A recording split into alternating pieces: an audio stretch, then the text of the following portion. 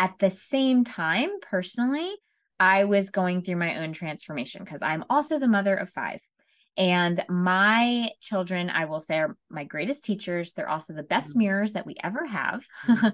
And I was watching my children, especially my middle child at the time, release really finding herself people pleasing and worrying about other people's needs and desires so much so that it was starting to be detrimental to her and her own Interesting. emotional health. And I could see that.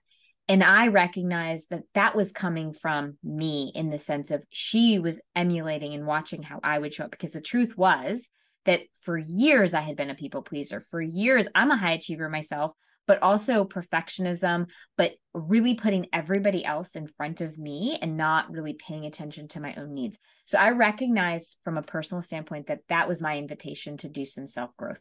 Because if I didn't, I was going to continue to show up that way for my children. And I was going to basically set up that to just repeat itself.